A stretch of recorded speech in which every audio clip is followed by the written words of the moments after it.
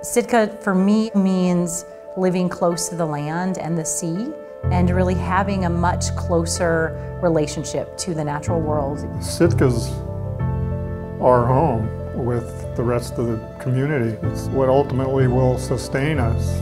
The Tlingit people, one of the reasons why Sitka was originally settled was because it was such a prosperous area, in large part due to the water. So the Tlingit people are people of the tides. Sitka wouldn't be Sitka without water, right? It's surrounded by it, it's constantly covered in it, and it really is exemplified that water is the lifeblood of Sitka.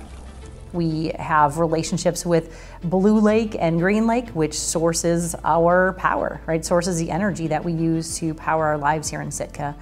A lot of the communities that are still on diesel power in Southeast Alaska have extremely high rates, whereas Sitka's is relatively affordable. You know, we talk about rising electrical rates, but still we're quite low for the state. The hydropower here in Sitka is reliant on a certain amount of rainfall and melted snowpack.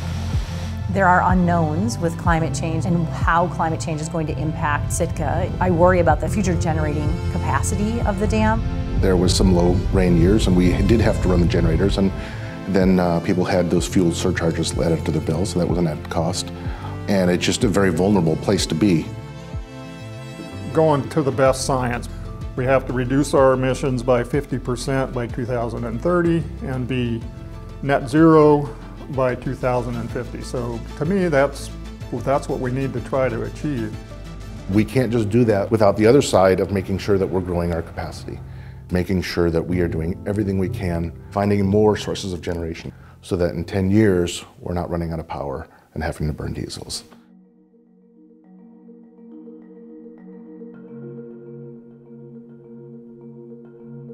The reality is when you operate a grid, when you are providing a power source, it takes decades to establish a new source. So any of these large capital projects truly take decades to plan for and to prepare to deliver. As a utility, we need to be looking at least 10 to 20 years out, and really more 30 to 40 years out, to understand the direction we're going, what capacity we have to build in for the future. And that's part of why we reached out to Department of Energy, DOE, and the national labs for this technical assistance. ETIPP is the Energy Transitions Initiative Partnership Project, which is a program that is paid for by the Department of Energy and managed by the National Renewable Energy Laboratory. So the program uses partners like the Renewable Energy Alaska Project to connect local expertise like we have in Sitka with the brightest minds in the country working on renewable energy problems. And we do so to address the challenge of decarbonizing in Sitka.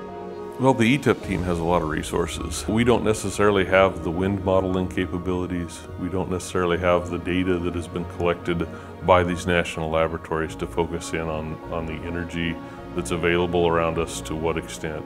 And so with that, these engineering laboratories are bringing a lot of information to the table that was really beyond our reach. While there's no money changing hands throughout this process with ETIPP, there is a tremendous amount of information that's changing hands. And it's that resource that a small town of 8,500 people could really use. It was a great first step for the city to decide that the ETIPP proposal was a worthwhile collaboration with NREL and other partners in order to really tackle and address some of the challenges that Sitka really didn't need to do alone. And quite honestly, it's great to learn from other folks, right? We can raise all boats together.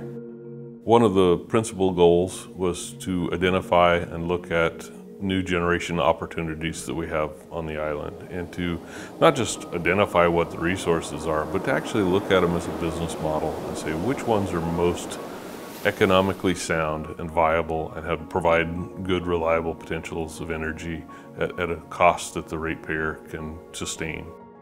We're just in the process now of having a model that mimics Sitka's system.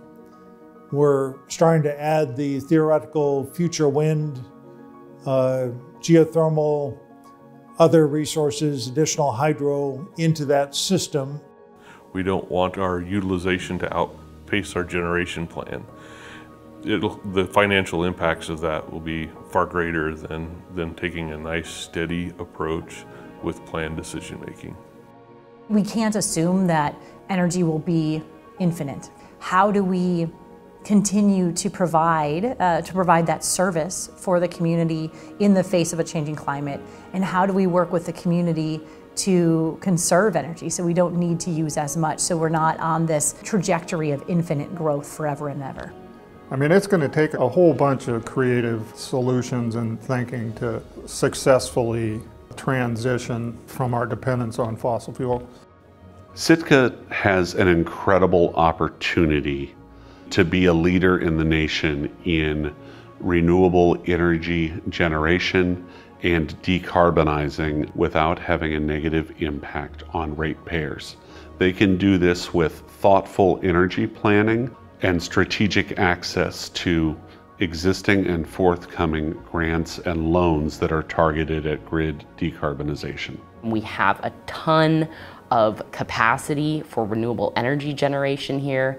We have a ton of water, of rain, that we're extremely lucky to have in a world that's going to be having increased drought due to warming. And so, how can we really work together as a community to confront this reality and then enact solutions to address it? I think that we have an opportunity here to lead in Alaska and kind of across the nation for what community resilience can look like.